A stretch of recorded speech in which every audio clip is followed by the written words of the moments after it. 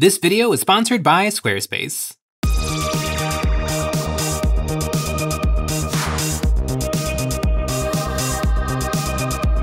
Hey guys, Jay here. Welcome to Eons of Battle, and today I want to talk about a recent development in the Warhammer 40k lore that I think missed the mark. I think Games Workshop may have royally screwed up the Necrons. Keyword royally. The reemergence of the Necrons' king, their god king, Cesarek, the Silent King. It's very cool. It's very cool to see Cesarek come back. But first, I want to get into what Games Workshop was doing that was working really, really well, because that's important to know when I really dig into the Necrons a little bit.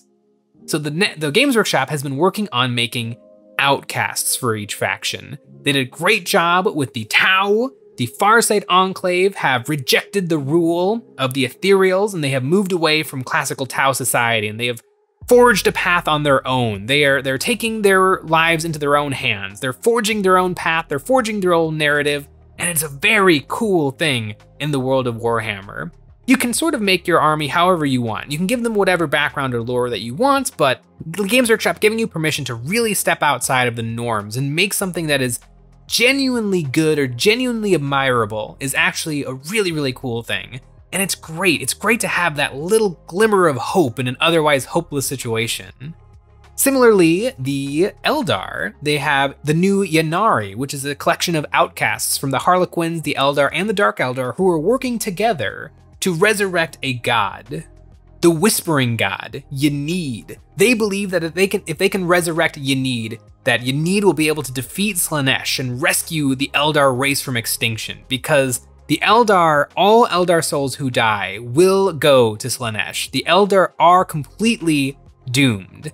But perhaps this plan will work. Perhaps if they all can put aside their differences and work together for the greater good, although not the Tau's greater good, that they can finally get something done. They can bring a little bit of light to this dark, dark world of Warhammer. They won't. They're going to fail. But it's going to be so interesting to see how these outcasts get it done and how they try and how they work so hard, and that inevitable failure will be a lovely dousing of tragedy. It's perfect for Warhammer. I love the idea of these outcast factions, and it's such an interesting way to add new things into Warhammer without having to add entire new factions or really progress the lore in any serious way. Because although I am enjoying the progression of lore that's happening with Games Workshop, it does lead to how far are they willing to go? Are they willing to let the Emperor die? Are they willing to let Ghazghkull turn back into a super orc? What are the super orcs called? The Krorks. Are they going to allow things to really change? Probably not, and they probably shouldn't. But creating new characters who have new ambitions and they can have a little bit of hope that can be dashed is a beautiful, beautiful way to really, really accent the world of Warhammer. And Games Workshop had a lovely chance to do this with the return of Cesarek, the Silent King. Now, for all of you who haven't read a Necron Codex since 2002, Matt Ward, love him or hate him, he wrote some darn good Necron lore in The War in Heaven. The War in Heaven is one of my favorite things in all of Warhammer. In my opinion, it's a more epic and more tragic tale than the Horus Heresy. And sure, we're talking about a story that's about 10 pages long versus 50 novels. But the Necrons are much less personal than the Space Marines, because the Space Marines are essentially human. I know they're not human. They're essentially human. The perspective that you get from the Horus Heresy is humans and the hubris of man, where the Necron story, the story of the War in Heaven, is a story of gods. It's Greek, it's beautiful. Way back, impossibly far back, 65 million years ago, the Necrons, the Necrotire, a race of these little shriveled Dobby-looking guys, were having a miserable time. They had a red giant sun right next to their planet. They died in their 40s. They were having an absolutely miserable time. But there was another race, a paradise race known as the Old Ones. They were the gods of the universe. They could do anything. They could control anything. And they were pretty reasonable, respectful, and humble. A good way to think of them is probably like the Starfleet from Star Trek. They're just kind of good.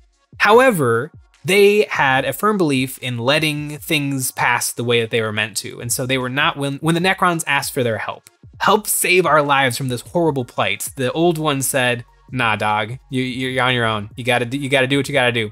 And so the Necrons found these beings called the Catan. And we're gonna get to the Catan because Games Workshop made a new one that I don't really like very much. They found these just ethereal beings. They had no form, but they would eat stars.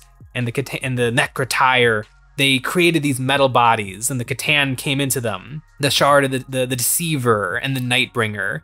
And they started to whisper into the Necron's ears, saying, hey, maybe if we work together, we can defeat the Old Ones. And then we can rule the galaxy as father and son. Okay, they didn't do that last part, but they decided to work together. And so they began to wage war against the Old Ones. And they got their butts kicked. They got destroyed. But the Catan had a trick up their sleeve. They said that they would turn the Necrotire into immortal Necrons, into ultra unbelievably powerful Necrons. And Cesaric was the one who signed the deed. He was the one who said, yes, we will go through this biotransference to leave our poor shriveled Necrotire bodies for gleaming metal bodies. The Necrons will glitter in the sun and they will be unstoppable. And it happened exactly that way, except while every Necrotire was going through biotransference, the Catan ate every one of their souls. So when they went from their body into their Necron bodies, they lost what made them them. And Cesaric looked upon his galaxy-spanning empire that was now completely soulless automatons. Necron warriors are barely even robots. They're literally just animated suits of armor. And he was absolutely devastated. He could barely handle the tragedy he had just committed his species to. He had doomed them all, including himself. He no longer had a soul. He no longer had emotion, I guess except for misery. Because he was just that upset that misery was still there. And so he went along with the Catan. They worked together to defeat the Old Ones. They conquered the universe. And then, in his last act of Necrotire-manity, he turned his legions because he had complete control over the Necron race. He had the cheat codes. He could control them all with just the flick of his wrist. He waged war upon the Catan, and unable to destroy them because they are gods, he trapped them in the Necron shards. And then as his last action, because he had completely screwed every single thing up, he told all of his Necrons to go to sleep. Because this war in heaven, this war against gods, destroyed everything. There was nothing left. So the Necrons decided to just wait for the galaxy to repopulate, for everything to heal. And so he told all of his Necrons to go to sleep. And then he destroyed his command protocols, releasing all of the Necrons. So they all have some semblance of free will now. And he left. He just went out into the world like the end of Pulp Fiction. He just went to wander the galaxy because he was so unbelievably ashamed. Beautiful. Gives me chills, that story. And please go on to, I'm sure all of the Warhammer wikis have the whole thing written out verbatim. You'll read it and it'll sound way better than when I just explained it to you. The story of Cesaric leaving, just utterly defeated and miserable, is kind of in a way noble. Just releasing his command over all of his Necrons and going into exile is kind of nice. It's a nice little thing. Like, he's kind of honorable. He royally messed up, but he did the honorable thing and left. And then he came back. Oh, Games Workshop, I get it. And I think there's ways to have brought him back, but the way Games Workshop brought him back, so it feels rather lame. So Cesaric was traveling the cosmos and he ran into the Tyranids. And then he thought, uh-oh, these Tyranids might be able to wipe out all life in the galaxy. And if all life is wiped out, then there will be no bodies with souls that maybe my Necrons will one day be able to put themselves inside of and then regain their mortality and their life. And it's kind of confusing, and so I better go back home and make sure that we defeat these Tyranids. Is that good enough? The Necrons are truly unbelievably powerful beings. Did the Silent King really need to return to rescue them from the Tyranids? I mean, I don't know. I don't know if that's a good enough reason, but have him, even if that's a good reason for him to return, to try to save the possibility of the Necrons ever being able to reclaim souls. He showed up with a lot of fanfare. If you look at the model for the Silent King, And before that, undead robot androids are all squares, right? And the screen you're watching this on right now is a square. Well, if you've ever wanted to display your skills and abilities online, then Squarespace is the place to be. Squarespace is the easy-to-use online website builder that makes it possible for anybody to have a pleasing, polished, and professional-looking website. Whether you need to host that image that encapsulates your unique brand, it can be hosted on your very own Squarespace website, perfectly rendered in size using their automatic image scaling. And if you want to create an online shop to hold your merchandise and display it proudly to the world and your customers, Squarespace's store pages are easy to set up. With tons of award-winning templates to choose from, however you envision your unique website, Squarespace has got you covered. So head on over to Squarespace for a free trial, and when you're ready to launch, use our code EonsOfBattle to save 10% off your first purchase of a website or a domain. He's very regal. He's very noble. He's 12.5 feet tall. He feels like a king, but I would argue he is no longer a king. He relinquished that title when he decided to leave in disgrace. I would have liked him to come back a little bit more humble. You know, have him be a little taller than the average Necron, but maybe have him be like Master Chief in that one trailer where he's got like a cloak on. Like, have him look a little bit downtrodden. Some Necrons have decided to align themselves with him, but he no longer has complete control over the Necrons. It's their choice whether to work with him or not. And this amazing, immaculate throne with a Catan shard housed in it and these giant obelisk pillars, it's a little hoity-toity. It's a little high and mighty, and that is the last thing that I feel like Cesaric would be. Cesaric is an honorable man, and he royally screwed up. He shouldn't be the emperor. He shouldn't be the king. He's not really a god. I'm sure he's very, very powerful, but I just wish he was a little bit more humble. It's cool. It's cool to have a big, important Necron leader who's super, super tall and he's got the biggest stick. And you know he's the big boy because he's got the big stick. And he's got his little helpers who are, I don't know, being dictated to. And it's just not Necrons to me. I do kind of like the model, but it's just, I love the story of Cesaric so much, and I love the lore of the Necrons, and it's just kind of not there for me, this way that Games Workshop has decided to go with it. Yes, they wanted a big, important centerpiece model for every single faction, and I think there would have been ways to do it. Once again, going back into the Outcasts idea, maybe Cesaric comes back as kind of a humble person, but some Necrons kind of almost take pity on him, and they understand that he is looking out for their best interest, and so they decide to band together. And maybe he even figures out ways of helping the Flayed Ones and the Destroyers, who are Necrons who are just slowly succumbing to millions upon millions upon millions of years of just their bodies falling apart. Maybe he has ways to tinker around and repair them. Maybe he even starts to begin the process of putting Necrons back into bodies with souls, and we get the Pariahs back. The Pariahs were a old unit for the Necrons that has since been discontinued, but they were essentially Necron zombies. Necrons who were trying to like reanimate corpses. And there's lots of really, really cool ways to take it so that the Cesaric and his, loyal merry band of Necron cohorts are fun and spunky, and you wish them the best. But having Cesaric, the Silent King, who's actually pretty chatty, having him up on a giant floating throne with a regal, beautiful flowing cape, exile is supposed to be exile. You're not supposed to come back. You should have a really, really darn good reason. And it kind of makes me feel like he got bored out there. And then he ran into the Tyrant and he's like, it's not a great reason, but he thinks he can spin it. He thinks he can spin it back into him getting to come back and hang out with his old friends. It's just not right in my opinion. This is what we have now. This is Cesaric. Games Workshop is not going to discontinue this model, but it's just not doing it for me. And speaking of another new Necron unit that is not doing it for me, Catan Shard of the Void Dragon.